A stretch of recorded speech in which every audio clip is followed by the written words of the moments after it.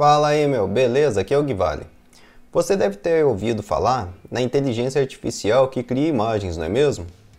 Então, uma delas que está atualmente no momento com destaque absurdo é a Midjourney, que é uma plataforma que tem uma inteligência artificial que, quando você digita alguns comandos, ele cria imagens incríveis, sensacionais. É uma inteligência artificial absurda, muito boa mesmo. Você deve estar se perguntando, legal, beleza, mas como que usa ela? É complicado? É difícil? Então, ela tem alguns comandos e algumas formas de você utilizá-la. Vem aqui comigo para a tela que eu vou te mostrar algumas coisinhas e vou te indicar algumas alternativas mais fáceis para você utilizar, para você que está começando, beleza? Bom, vamos lá então.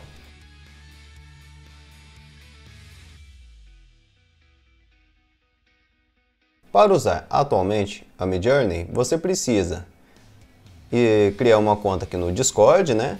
Que é uma plataforma, e precisa vincular o Midjourney ao seu servidor. Ou entrar no servidor da Midjourney através de um convite, ou procurando aqui e solicitar uma inscrição. Aqui são algumas imagens que as pessoas, através de alguns comandos, criam. Eu não posso ficar passando agora porque foram pessoas que criaram, mas é só para você ter uma ideia. Você pode achar, talvez, bem complicado, porque toda a instrução para criar aqui é através de comandos. Você vai colocar, e detalhe, sempre em inglês. Em português não funciona muito bem não. Igual aqui, por exemplo, a pessoa colocou todas as palavras que ele gostaria que estivesse na imagem e forma uma imagem. Aqui a mesma coisa. São imagens muito bacanas e com excelente qualidade. Se você não quiser digitar esses comandos e quiser alguma alternativa a ele, para você não ter que criar o Discord e ter que também vincular ao servidor do Midjourney, que ele também atualmente pode ser que esteja mais ou não. Você pode digitar até 25 comandos para gerar 25 imagens, né? Depois disso está sendo cobrado. Vou te mostrar agora outras opções gratuitas. Vamos lá. A primeira é esse daqui, o Lexica, ou Lexica. Bom, não sei a pronúncia desse, mas é este daqui. Veja que ele também possui algumas imagens muito boas, de alta qualidade também, e gratuito. Para criar as imagens, você precisa clicar aqui em Generate, e quando você clicar aqui, para digitar o texto que você quer que a imagem gere, ele vai pedir para você criar uma conta. Você pode continuar com a sua conta Google ou criar uma conta do zero. Aí você vê o que vai ser melhor para você. Para efeito aqui de teste, vou clicar aqui e continuar com a conta Google, para ser mais rápido. Pronto, ele já logou. Agora eu vou digitar aqui um comando somente para a gente ver qual tipo de imagem que ele vai gerar. Talvez você possa ficar com dúvida. Mas eu não sei o que escrever em inglês, eu não sei como escrever em inglês. Não tem problema.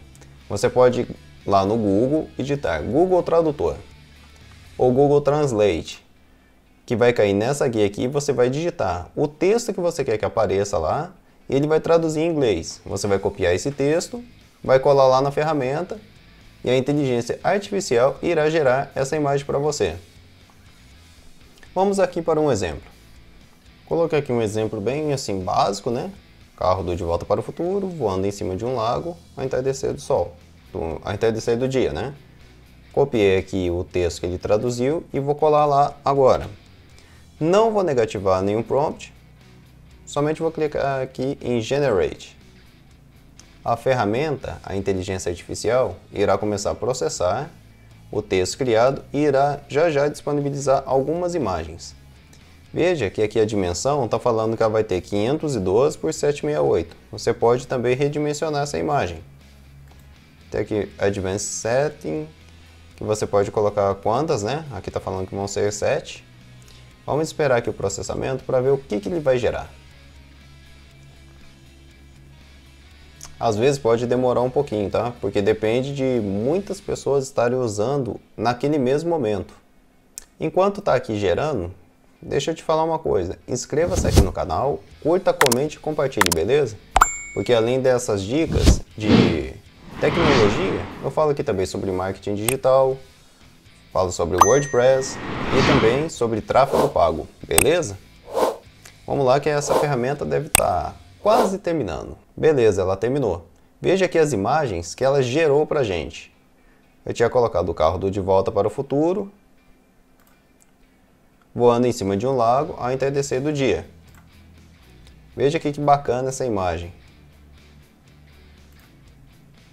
Olha aqui essa outra. Ficou bem legal, né? Tem alguns comandos que você pode adicionar para criar assim com mais realismo e tudo mais. Mas aqui eu quis te mostrar só para você ter uma noção de ferramenta que você pode usar como alternativa ao Midjourney. Vou te indicar mais algumas. Tem também o Stable Diffusion. Vou colocar aqui aquele mesmo comando e vamos ver o que ele vai gerar.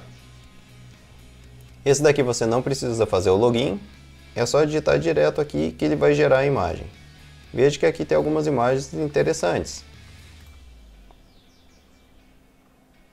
E é claro, todos, conforme você vai especificando cada vez mais, vai criando imagens com maior qualidade e realismo.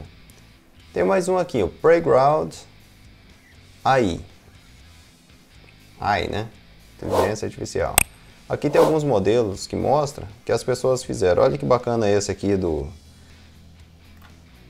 Ryan Reynolds. Olha aqui o comando que a pessoa colocou. O Deadpool no estilo do Wolverine. Falando que queria que fosse o Ryan Reynolds, né, vestido de Wolverine. E o estilo de roupa e tudo mais. Colocou também aqui para remover algumas informações. Muito bacana, né? Veja que ele também cria qualquer tipo de imagem com alta definição. E são comandos, quanto mais específico você colocar, mais realista ficará. Ou se você quiser também como cartoon, ou aquarela, o que for, 3D, ele cria tudo, basta você especificar. Olha aqui o exemplo de prompt. Você pode se basear também nesses prompts aqui para criar a sua própria imagem. É bem legal. Mais um que eu vou te mostrar. É esse daqui. Starry AI. Veja que ele cria também imagens bem bacanas. Você clica aqui, Start Creating. Você tem que logar, né? Tem que criar a sua conta com o Google ou com o Apple. Você escolhe com qual você vai criar. Vou clicar aqui para continuar com o Google, só para mostrar rapidinho. Pronto, já criou minha conta e estou logado. Veja que ele informa aqui que eu posso fazer grátis, tem 5 créditos. Se eu quiser, aí tá falando aqui, ó, mais créditos, amanhã às 10 horas da manhã libera mais. Ou seja, eu posso criar 5 imagens agora, totalmente grátis. Pô, como é teste, tá bacana pra caramba, né? Aqui tem alguns exemplos no que eu posso me basear na qualidade, tipo aqui, esse estilo aqui, se quer mais realista, se quer esse tipo aqui, vou clicar esse daqui. Vou colar novamente aquele mesmo texto, só para a gente ver a diferença de um para o outro. Se eu quiser eu posso adicionar o estilo, colocar qual o estilo de imagem que eu quero. Aqui ele já te dá alguns exemplos bem bacanas, que são de alguns artistas. Vou clicar nesse daqui. Aqui fala o número de variações, vou colocar só... legal, o mínimo é 4 variações. Vou clicar aqui em Create e vai consumir um crédito. Aqui está falando que eu vou receber uma notificação quando estiver pronto. Então vamos aguardar um pouquinho e assim que estiver pronto eu retorno aqui com o vídeo. Pronto, já está criada aqui a imagem. Vou clicar aqui para ver. Olha que imagem bem bacana que ele criou. Ele criou mais outras. Essa daqui, mais essa e mais essa. Tudo baseado no estilo do artista. Bem legal, não é mesmo? Se você gostou dessas dicas, como alternativa ao Midjourney no servidor do Discord, deixa aqui seu like. Ou, se você ainda não segue o nosso canal, inscreva-se aqui no canal, compartilhe também, beleza? E se você quiser mais dicas como esta, e também informações do que você colocar e como fazer os prompts corretamente, deixa aqui no comentário que eu vou fazer mais um vídeo para você ensinando passo a passo em algum desses sites de inteligência artificial a como criar suas imagens de forma perfeitas e realistas, beleza? Espero que tenha gostado, um abraço e valeu! Tchau, tchau!